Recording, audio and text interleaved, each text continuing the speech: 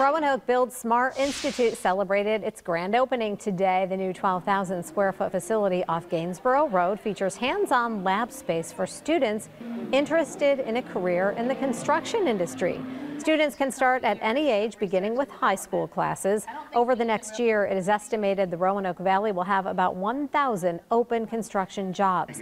The training consists of classroom instruction, also virtual instruction, which launched sooner than expected due to the pandemic.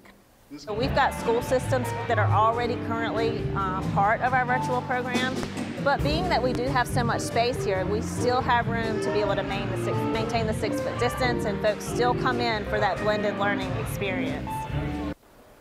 Smith says she is most excited about seeing people's lives change through the program and help them find new careers.